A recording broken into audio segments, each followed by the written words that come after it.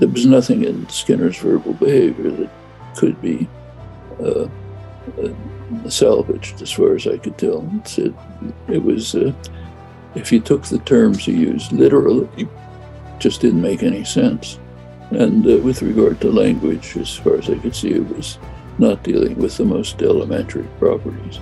My own feeling is that in the longer term, the concept of learning is going to essentially disappear, be recognized to be not a proper category of development and autogeny. Again, it satisfies me because it's a way of bringing these things in which people have been opposed to each other and showing that we can have a common way of thinking and talking about them.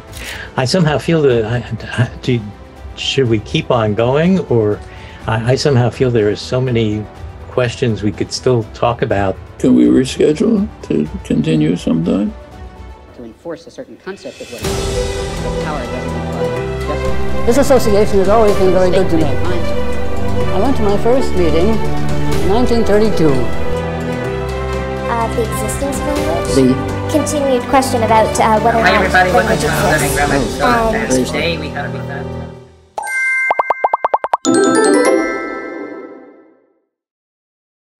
Good evening, everyone. Today I'll be the one speaking. I'm honored to be the one introducing the second part of this very special encounter. First of all, we are grateful to you for coming here again, and we appreciate the tone of mutual respect both of you showed last time. And just as a refresher for everyone, since it's been a few weeks since you last met each other in the first part of the talk, and we understand that you both are generally very busy, we thought it would be a good idea to quickly go over some of the general topics that you discussed last time. You talked about K/Lee serial order and behavior as related to chaining in language and sequential behavior. You also mentioned some experiments done by George Miller on language. You also went over briefly on Skinner's verbal behavior and its proposal for language. You mentioned people such as Timberg, Lawrence, and Thorpe. You also talked about instinctual drift related to misbehavior of organisms by Keller and Nancy Breland. You also mentioned Dave Bremark. You also talked about behavior reinterpreted as information provision. That was very brief. Also about the usefulness and sense of the very concept of learning, regarding issues of definition and demarcation, growth, if it was either growth or development or both, or a continuum, changes in the organism in its ontogeny and such. Also selection versus association as mechanisms for behavior. You also mentioned paradigmatic learning, the issue also of poverty of stimulus, the need or not for negative examples, and made some analogies with vision. You also talked about the proposal for the existence of innate structures or not. You discussed if there were inherited mechanisms and or learned mechanisms, for example, in phonology, you mentioned. And also you touched on the topic of evolution and emergence of language, related also to function and structure of language and its relationship with evolutionary processes, also with genetics and environmental influence. And you closed the talk with the possibility, discussing the possibility of intelligence and language being maybe a deadly mutation. So that said, a very short list. We are fairly limited on time, as you may already know. We have about an hour from now. And as I said before, we appreciate the more relaxed and conversational tone of the last conversation you had. But this time we kindly ask you to keep in mind that the limits on time, and maybe be as concise as possible and focus on the issues you deem most important for this encounter on language. On our part, We will let you speak. You're free, of course, to ask each other whatever you want, as long as it is on topic, and or not. Maybe that's on you. And of course, you can also go back to topics you think if you think they should be addressed again. That is all on our part, and you have the floor. You can start. Well, would you like to begin, Noam, or would you like me to start with some comments? As you wish. Okay, I guess what I find fascinating about this list is the places where I see we have areas of agreement. I mean, well, when I see something like the appeal to innate things, I see that as not an issue and not a problem. That, of course, what we humans do depends upon our anatomy and all sorts of things. Certainly, the whole articulatory apparatus that allows us to speak is a function of genetic histories and so on. And in fact, I would like to come back, though, to the question of whether some of the things that appear in a historical perspective to be in opposition really are differences in whether we're looking at, first of all, whether we're looking at function or looking at structure. But another part of it is that the behavioral approach tends to look first to the environment and then work its way in. Whereas Noam, you were speaking, for example, of the recursive core that is the fundamentals of language as being something that's the source of what we're able to do, and I think even if all of that was there, that's fine, except that it doesn't say much about what people are going to talk about and when they're going to speak and the things they speak about. And I see then the possibility of an account of those functional things, the things that the environment determines. And I don't see necessarily an incompatibility between those functional things and the things that we can say about what the constraints might be on the structure of a language and so forth. So I wonder if you might want to pick up from there, and we can see where it goes. Well, we certainly have to make a distinction between the nature of language or any other cognitive system and the way it's used. That distinction goes back to classical Greece. It's a distinction between what Aristotle called possession of knowledge and use of knowledge.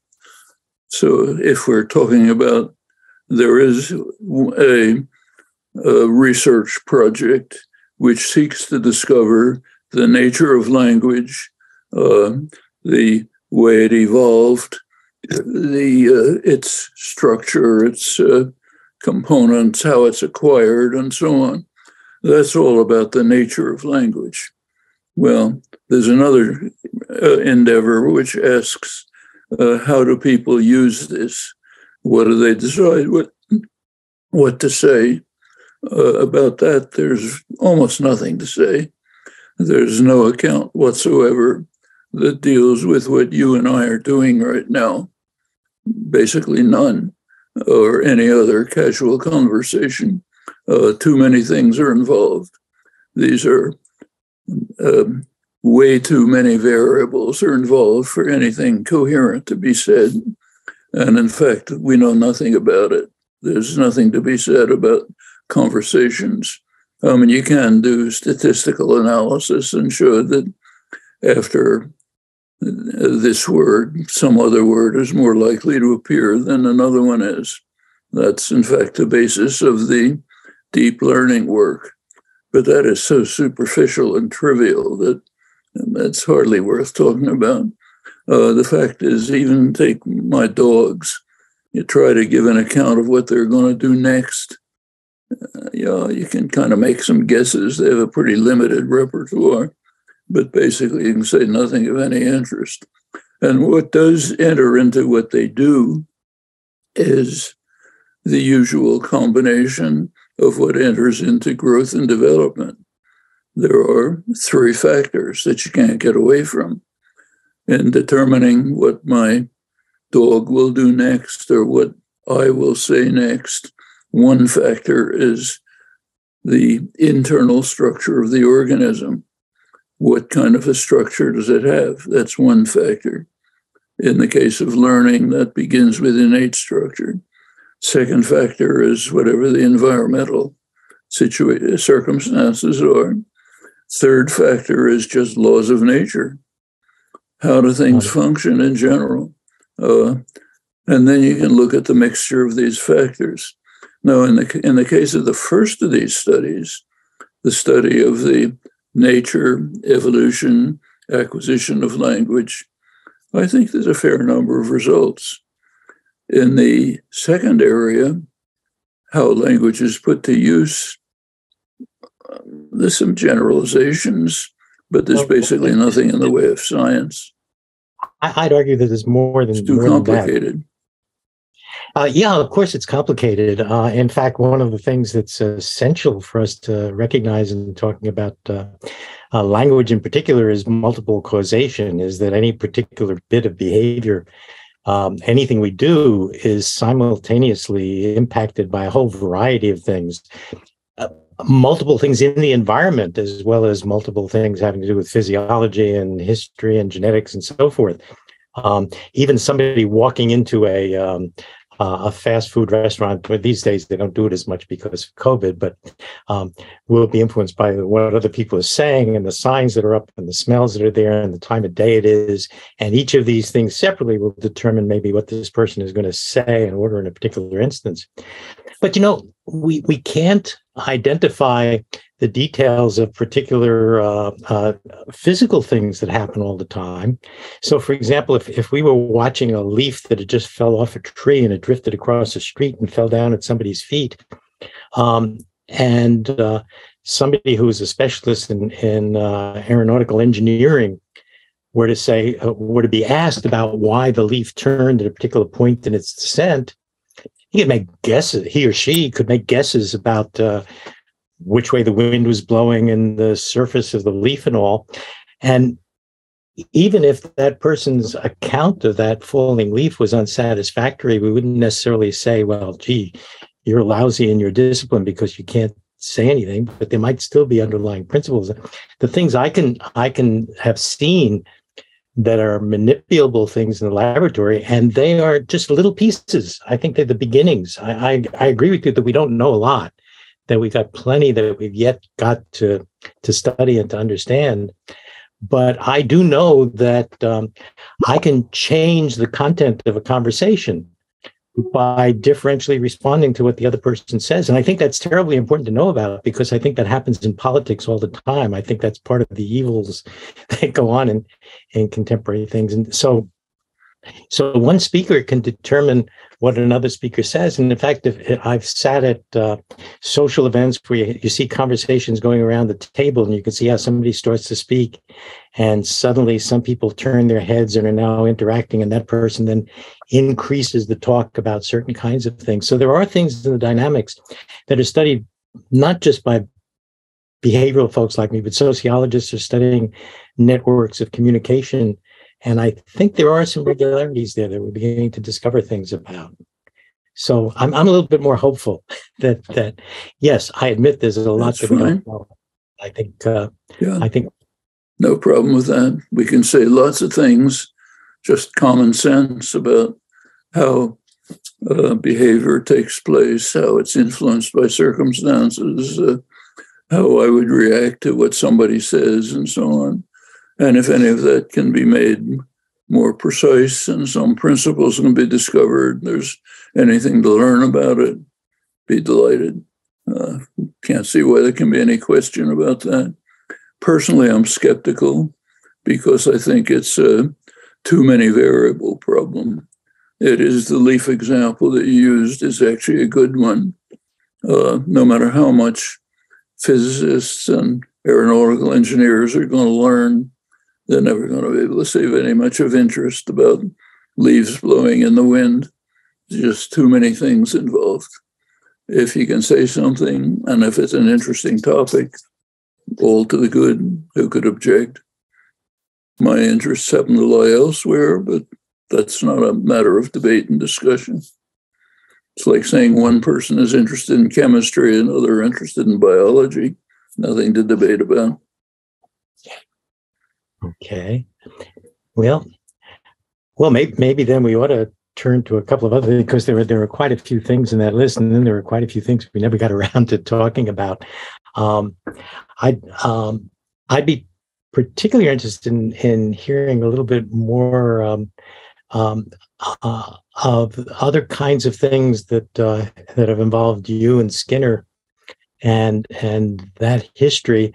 Of course, I know about the language review, but I also know about the review of Beyond Freedom and Dignity, which I think fewer people recognize or know about these days. And given that I did work there in Cambridge, and although I was familiar with Skinner's work, I was surprised at how critical of his views that review was, given that I suspect that you and he would probably have agreed on certain political things about totalitarian control versus other kinds of control. Well, I might as well give you an anecdote. When our older son was going to high school, he came home with a packet from social studies one day, and it was the packet on fascism. And the content of that packet was some discussions of Skinner and his Walden 2. And I found that the jump from Walden 2, which Skinner had written as this hopeful novel at the end of World War II, which is really just proposing that we should not look at culture as kind of just given to us, but as culture as something in which we could experiment with different kinds of practices. I'm wondering what led you to come out with such a strong reaction to that particular book, and that led to the review in the New York Review of Books.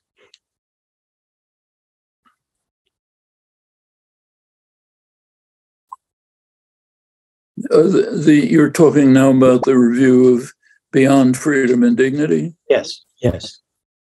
Well, I thought that book was pure totalitarianism. It was about how to control and manipulate people by some master controller who somehow knew all the answers and was trying to organize and shape behavior in their interest. Of course, the science was zero. There was nothing said about any scientific results about manipulation and control, but there aren't any. But the idea that that's a utopia, that seemed to me the ultimate dystopia. But I think that's consistent with Skinner's views. We were actually quite friendly personally, but he was a deep reactionary. And his idea that we could control, manipulate, and shape behavior, and we should do it, is, to me, just anathema, straight out of Stalinism. I think that I feel almost like I read a different book. So let me try my reactions to it. First, there's a very substantial part of it in which he extols the literature of freedom and talks about the role that early documents had in producing freedoms and resisting controlling regimes. And the other part of it is, and I understand that you don't feel that many of the things we've learned about contingencies are well enough defined that we can do much in the way of control. But I've always felt that if we see that some things are going on in the world, then we best find out as much as we can about them. And he wanted people to take this view that advertisers are controlling our behavior, educators are controlling our behavior, politicians are controlling our behavior. and that we ought to understand how some of that works. Now, you might say that he hasn't come up with a good way of doing that yet, but it seems that I never had the feeling that there was going to be a controller or even a group of controllers, that the idea was a thoroughly educated population who knew more about how some things in behavior worked would have a better defense against these kinds of abuses. My view of the contemporary politics is I see these things where politicians are shaping with each other's say, and you can see contingencies that lead some of them to lie a lot. And the lying has nothing to do with the way the world is, but have to do with what things you get when you say certain things. And that means that the things that people say are shaped up by the consequences they have. And sure, we are just scraping the surface and beginning to do a few of these things, but shouldn't we urge people to learn more about these kinds of things and be aware of them? Absolutely. I've myself written reams about this: manufacturing consent, control of behavior, the way advertising works, the way the political system works. I think we should definitely learn a great deal about that. And I've, as I say, devoted plenty of my own time and energy to it. I didn't actually find anything in Skinner that contributed to this. What I saw there was basically restating common sense ideas in the terminology of reinforcement theory, which adds nothing except this oversimplifying more complex ideas. And then this background idea that we should have master controllers, super intelligences, namely us, who will somehow manipulate and control people for the common good. That's a very standard idea. Goes back to the liberal intellectuals a century ago who developed the concept of manufacturing consent, Walter Lippmann, engineering of consent, Edward Bernays, one of the founders of the public relations industry. And they were very clear and explicit about it. What they said is, people are stupid and ignorant. I'm quoting, population is stupid and ignorant. Quote Reinhold Niebuhr, one of them, they are so stupid that we have to control them by necessary illusions and emotionally potent oversimplifications. And back to Walter Lippmann, we have to protect ourselves, the responsible men, from the roar and trampling of the bewildered herd. Their job is to be spectators, not participants. We'll run things because we're so smart, and we will control them by various mechanisms. That's the liberal variant of fascism. Turns out to end up quite the same way. In fact, there's very interesting historical work on this. So if you look at the end of the First World War, when a lot of these things were being developed, if you compare countries like Italy, England, the United States, same kind of ideas were being developed in reaction to the radical democratic thrust that was developing among the population at the end of the war. And what was the result was, how can we control this? Well, in Italy, it was done by force. In the United States and England, it was done by technocracy, by the ideas of a technocratic elite, which will separate itself from the stupid and ignorant population and control them. But the end results were pretty similar. I frankly don't think Skinner contributes anything to this, but it's a very important topic. Again, the jump to that being Skinner, when, you can talk about manipulating, you can talk about teaching. And if you're teaching people about what the contingencies are, that's very different from taking control. But of course, teaching is one way of changing behavior. In fact, if it doesn't work, you haven't, if the teaching works, you've changed the student's behavior. But the rhetoric of freedom is important, and in fact, maybe let me try another direction of this, because we are now decades past some of these other kinds of things, and there are some directions of research that, well, let me try them out on you and see, that I think might be of some interest. So, for example, I've done some research, and actually I began it back before the American Bicentennial. I don't remember exactly how I got into this, but there was a question about whether pigeons had preferences for having choices. And I did a series of experiments in which a pigeon has these two ways of getting into two different kinds of situations. And in one situation, there's just one disc on which the pigeon can peck, and it gets a certain amount of food.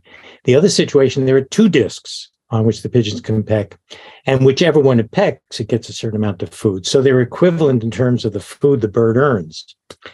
And what I discovered was that the birds were much more likely to put themselves in the situation where they had the option.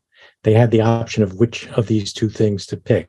Not only that, if you increased the number of choices they had, so you went to 3 or 4, they actually preferred the 2 over the 3, so that this corresponded to what a former student of mine named Barry Schwartz once called overchoice, and how it's a problem in human culture and so forth.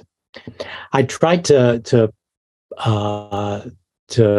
publish this at first in a couple more general places, because the bicentennial was coming up. I was never successful in doing that, but there have been several replications of this kind of phenomenon, and in fact, in some applied situations, working with children, when you're trying to work with children and teach them things, giving them a situation where they have options actually provides several advantages over a situation in which there are no options. And this is the kind of thing where it's hard, because it's to control these kinds of things. So it's hard to identify places where there are practical outcomes. But it seems to me it's useful in a culture like ours to know that even I'll call him the dumb pigeon, and the pigeon is literally dumb because the pigeon doesn't speak, has this kind of preference and shares that kind of preference with us. Is your dog barking in agreement? But, and then another of my colleagues, his name is Alan Nuringer, has recently extended some of this to start looking at variability. And it turns out that with rats he's done, and with pigeons he's done experiments showing that you can train these creatures so that let's say they have an array of 4 possible responses, and each time they go into this situation they have to press these 4 levers, but the order can be different. And what you do is you ask that you will deliver food for what the animal has done, provided what it has done is different from any of the last 3 or 4 sequences. And what you get is animals that produce this highly variable behavior. And then if you take these animals and put them into free-range situations, they are much more likely to explore, much more likely to get in contact with different kinds of the environment. And the direction Alan is going in is to show that with humans too, you can shape up more variable performance. You can get people to do very close simulations of generating random numbers when some people say humans can't do that. And he's tried to tie this in with our language of volition. So here, out of a behavioral account, you go from what seemed like the stereotyped, you reinforce the behavior, it becomes very stereotyped, it's not variable at all, to now studying the sources of variation. And you see that our everyday language of volition seems to correspond to, if you look at these animals, the words that you use to describe what they're doing seem to be consistent with what we do when we're talking about our own behavior and when we're free. So it seems to me that a behavioral view need not involve any of the assumptions. Understanding behavior should be consistent with the science, but does not, and I would suspect that Skinner would have agreed with this, does not imply any particular political system, because we don't know enough yet about the behavior and we're only just scratching the surface.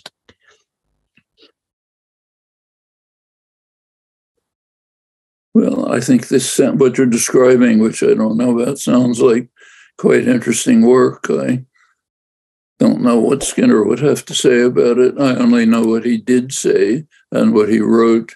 And what he wrote was proposing a dystopia, which is very similar to that of what I just described among the technocratic elite who've devised techniques to control the stupid masses by the proper kind of training and controls. That's what Skinner was doing. Fit right into the Western version of the fascist regimes, which tried to achieve the same results by manufacture of consent, engineering of consent and control. There could be the kind of presentation of, in fact, a good teacher, any good teacher knows that if you want to develop independence of mind, creativity, you put children in situations where they can explore, where they can inquire, where they can create, and not totally without direction, but with some framework. That's what good teaching is. If that can be made more explicit and spelled out more carefully, all to the good. Who would care? Seems to me the opposite of what Skinner was interested in, but I don't care about Skinner. We should be looking at what should be done properly. Okay. I'm still tempted to go back to Skinner a bit, because after all, I'm identified with him. I'm identified with him enough that I'm kind of curious about what some of the interactions were in his early days before I even came along to do work there in that department. And we discussed that a little bit last time. What is it about him? Do you think that these are the kinds of things that have led people to just sort of be the reaction to Skinner is often not a dispassionate one. It's often a fairly emotional one. And so, for example, I had this experience. Oh, sure. Bicycle? With Rosa. I'm going by car with Rosa. You're going out? To the market. What? Market. To the market. To the market? Okay. Little side distraction, sorry. That's okay. Well, so I'm just curious. Let me ask you this kind of question. We once at UMBC had a distinguished linguist visit. I won't name him. He's from had come from the West, traveling in this area, and he gave a colloquium. And among the things he was interested in was language change and pidgin languages and so forth and so on. And we went out to dinner together afterwards. And there were a bunch of faculty members, including me and another of my colleagues in my department, in the psychology department. And we were having a discussion, and we were talking about language evolution and many of the kinds of topics that you and I have been talking about. And at one point in the discussion, the other colleague from my department mentioned, oh, by the way, Charlie once worked with B.F. Skinner and was involved in his lab. And this linguist with whom I was having this ongoing, very interesting conversation looked at me and then stopped the conversation and didn't even make eye contact with me for the rest of that dinner. The mere mention of Skinner's name was enough to turn the conversation off. And I'm just wondering, could you say anything about Skinner's interactions with other people that might have led to this guy. It's a kind of thing, by the way, I've lived with throughout my career. I mean, I knew about all of this in the 1950s and early 60s. After that, I don't have any experience with it. Skinner just kind of disappeared from the discussion. But in the 50s, in Cambridge, where I was, Skinner was just orthodoxy. Everybody worshipped at his feet. The William James lectures had appeared in 1948, 1949. They were circulated everywhere. It's what later came out as verbal behavior. And they were just dogma. That had answered all the questions about language, cognition, psychology, behavior. It was most extreme. If you take the case of the most influential intellectual figure in the Cambridge scene was W.V. Quine, brilliant philosopher, extreme Skinnerian. Take a look at his book, Word and Object, in 1960. Language is a complex of behaviors which are created by operant conditioning. That's it. That's orthodoxy. So it's not that there was any opposition to Skinner. In fact, he was practically God. There were a couple of us, 2 or 3 graduate students, who just didn't believe any of it. Eric Lenneberg was one, went on to found Biology of Language. Morris Halley was the other old friend. And when I was asked to write a review of the book, I thought this is a good chance to show that the dogmas, actually, I had Quine more in mind than I had Skinner when I wrote the book, to tell you the truth. I didn't think Skinner could even hear the objections. He was utterly self-confident, totally arrogant, couldn't hear anything. But I thought others might hear it. And I thought it was a good opportunity to bring into the discussion of these issues 2 things. First, the behaviorist approach, which was in its most influential form in Skinner, was simply a way of translating ordinary common sense mentalistic discourse into what looked like scientific discourse. So instead of saying John wants to read a book, you can say John is reinforced by reading a book. Okay. Across the board, that's what it is. I went into detail to try to show that if you take the terms in their technical meaning, everything that's said is false. If you take it in the loose meaning, in which it's a rephrasing of mentalistic vocabulary, it's just scientism, making things look as if they're saying something when you're just repeating normal, informal discourse. The other thing I wanted to bring in is that there are other studies. There's other work in psychology, which was unknown, and I thought was much more important, like, say, Carl Ashley's serial order and behavior. Very important. Unknown in the psycho, totally unknown, no references to it, except in neuroscience. European ethology, unknown. Tinbergen, Lawrence, and was known to comparative psychologists, but not to the people in Unity of Science, the modern, the Cambridge environment, totally unknown. There was, I think I mentioned some of George Miller's work, which did undermine a lot of the assumptions, but basically it was unknown. That was the situation then, and that was the reason for the review. I knew it would have no impact at all on psychologists because they can't hear it. I thought maybe others, younger people, would, and to an extent it did. But Skinner and I personally remained perfectly friendly. We understood each other perfectly.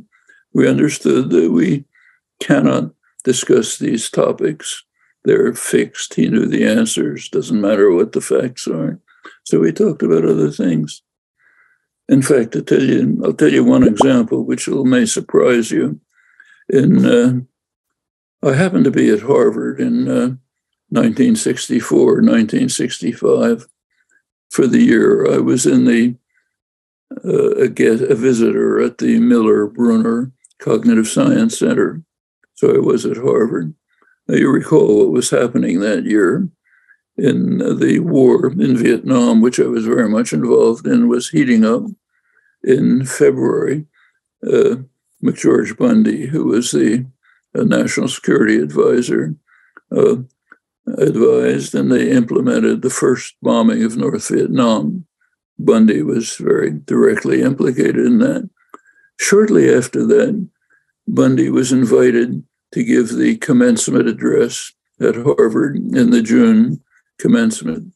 A couple of graduate students got together and decided to put together a very mild statement saying, we think it would be worth reconsidering whether it's proper to invite as the honored commencement speaker the person who has just initiated publicly the bombing of another country. That was the statement, basically.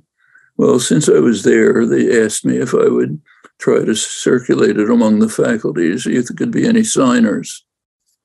None. Nobody wanted to sign it. One exception, Skinner.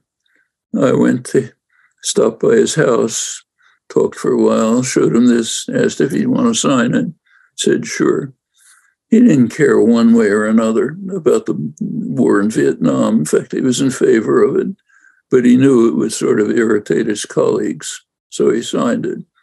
As soon as any serious involvement in protest against the war began, he was never part of it. He had no interest.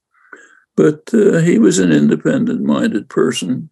I liked that aspect of him. Didn't happen to like the background of it, but that was there. Didn't you once serve on a PhD committee with him of a guy who did a joint degree in philosophy and psychology? I think his name was Carl Schick. Would have been probably in the 60s, maybe the 70s. What was his name? Carl Schick.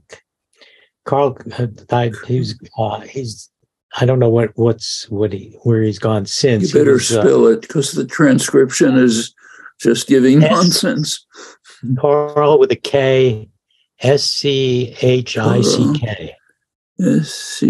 Carl Schick. Yeah. My recollection, and I met him, is that he had both you and Fred as members of his committee in a joint degree in philosophy and psychology. Probably would have had to be in the early 70s, I'd guess. Just curiosity. It seems like it would have been an interesting PhD. Doesn't ring any bells, but could be interesting. I was on a lot of committees. I think he wanted to do something that was kind of equivalent to Wittgenstein's Tractatus, but that's about all I can say about that, because it's been a long while since I've heard about it. I remember it, I'm afraid. Okay. A lot of years ago. But, going on to talking about the verbal behavior things, and you mentioned that you hadn't participated in the behavior and brain sciences commentaries. It was just 2 out of those 6 papers were really about verbal behavior at all. And a third one was about ethology, by the way, and Skinner regarded that as a way of reaching out to the ethologists and showing that the things could go both ways. But the 2 things that were about verbal behavior, neither of them had much to do with what had been in the book.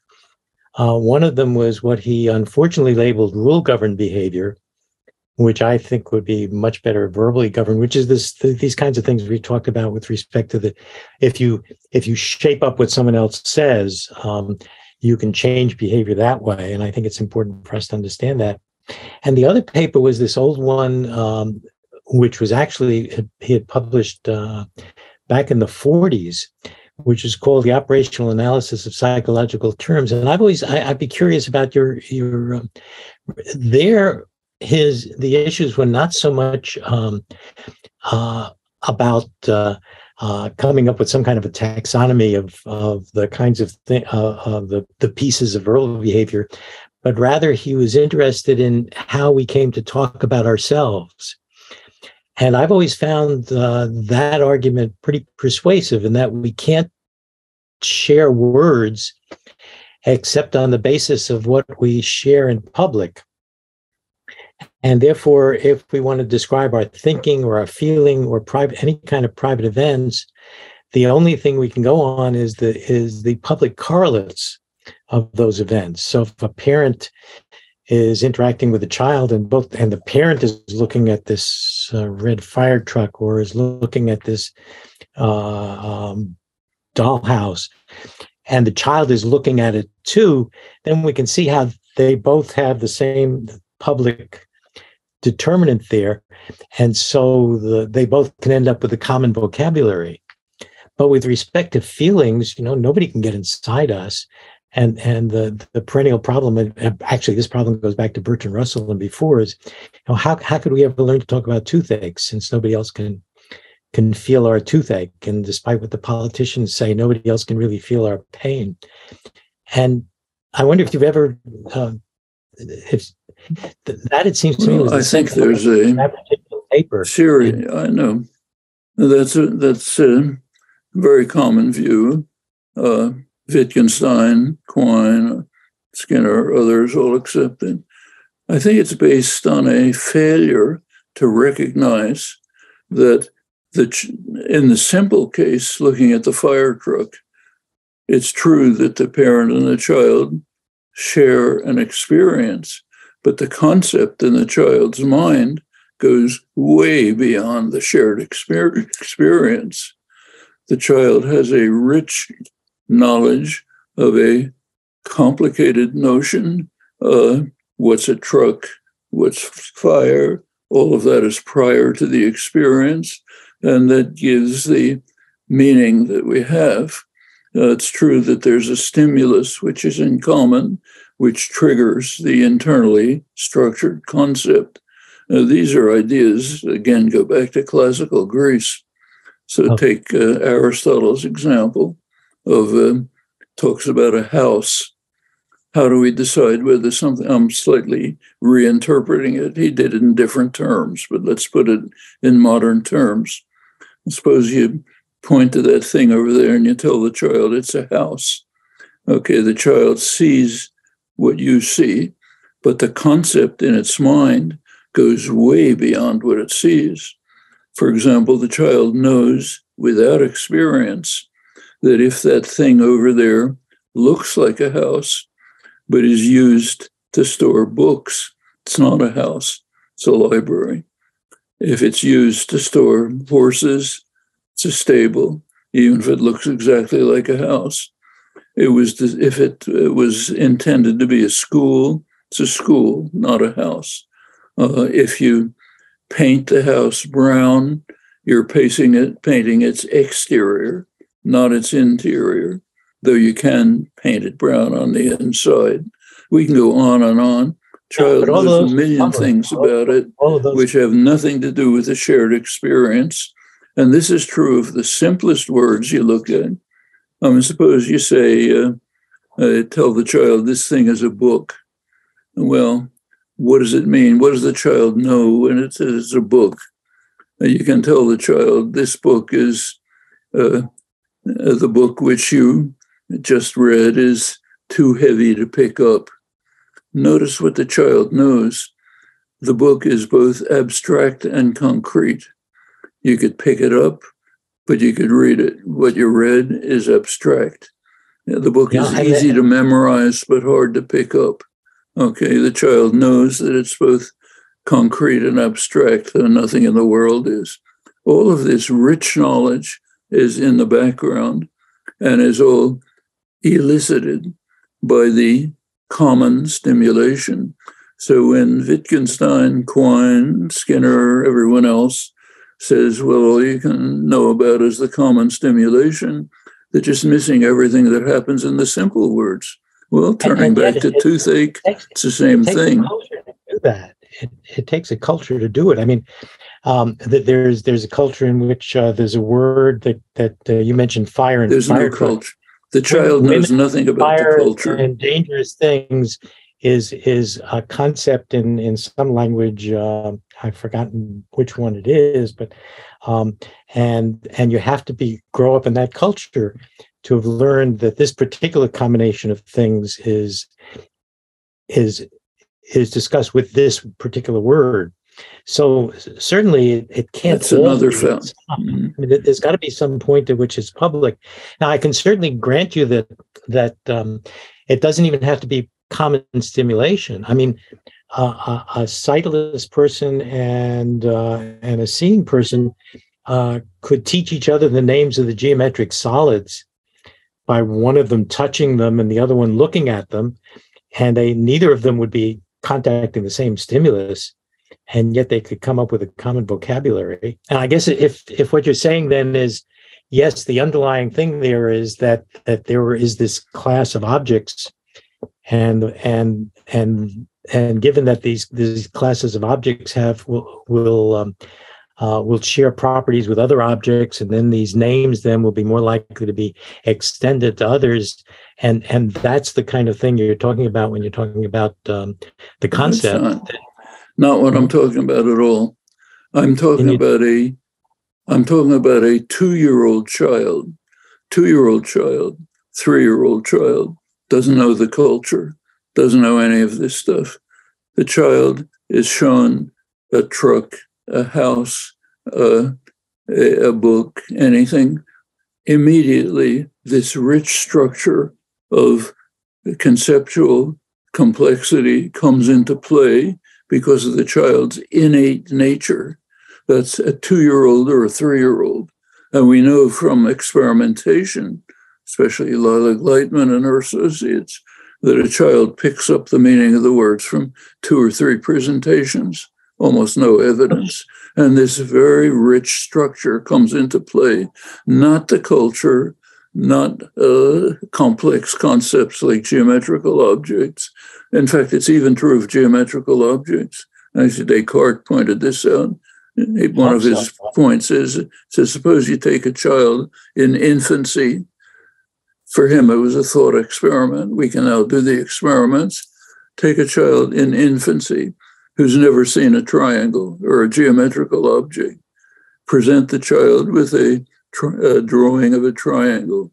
What it will perceive is a distorted triangle, not the actual figure that is stimulating its retina, because it interprets geometrical figures in terms of basically Euclidean geometry, which is internal structure. Even the most primitive form of perception involves this. All of this is missed completely by the Wittgenstein, Quine, Skinner approach. And once we get that far, when you turn to complex notions like feelings and toothaches, you get the answer. There's an internal structure which is brought and which is shared and which is elicited by the simplest stimulations. But until we get the simple cases right, we're going to get all the rest of it wrong. But we need to be able to say something about the sharing, and the sharing involves words, and the words have histories, and we should be able to say more about the histories, and the histories are more complicated when there are things that are not that are not out there in the environment. After all, a truck is an invented human bit of stuff. I don't see how a truck could be something that a child innately knows without some experience in an industrial, in a world in which the people around have constructed trucks and cars and buses and all of these other kinds of things. And in a world which doesn't have those kinds of means of transportation, none of this could be. Yes. Now, I do think there's a certain amount of information, but it is trivial as compared with what the child constructs. As soon as you look at real cases, like the ones I've mentioned, the structure that the child constructs in its mind goes enormously beyond the shared stimulation or the shared history, which is very slight for a 2 or 3-year-old child. And every word in the language is like this. Well, until you recognize those things, you can't look at the more complex cases. And for those things, it is enormous. So, for example, the child knows, well, I could go through more and more examples, but the kind of thing I described goes way beyond the evidence. But let's look and at unless we are go back to the triangle. Unless we're, sorry, go ahead. The newborn, I mean, there's all these experiments on eye tracking will track the edges of solids and things, and will begin to learn that if you keep on moving in this direction, you're off the object and you come back, but that there's a discontinuity, the structure with respect to triangles is being built up. That's the relevant kind of experiment. Yeah. And so we have a whole body of literature that I don't see as incompatible with the kinds of things we learn with respect to contingencies later on. The contingencies involved with geometric solids are that in a sphere, you run your hand over it and you never come up with a sharp edge. Whereas you run your hand over a pyramid or something like that, and you do come to this discontinuity. So you're learning interactions between what you're touching and what you're seeing. And all of these things are structures that are put together. And I think they're put together by way of our behaving and interacting with the world. It's not, and I think you and I agree on that. It's not, nothing of this is passive. There's nothing about these kinds of things that is given by the environment. It's given by what the individual does, what the infant does. And as the infant gets older, there are more and more complex interactions. And many of these are ones in which doing things like looking here and then looking there have different consequences in what you see. And that's what brings this organization together. And I think there may not be that much of a distance between what we're talking about. Maybe part of it is that we're talking about it in a different way. Well, the distance is that when you look at the kind of experiments you mentioned are correct. So the child interprets continuity even when there is discontinuity because of internal structure. That's the same as basically Descartes' observation about perceiving a triangle, not a distorted figure. There's an internal structure which imposes the concept that the child develops on the basis of limited stimulation. And when you look at particular cases, like the ones I mentioned, you find that the richness of the concept comes almost entirely from the inside. It's barely triggered by bits of stimulation. And when you look at it closely, you can begin to develop the notions, the internal conceptual structure that the child brings to the experience. Starts from the very beginning.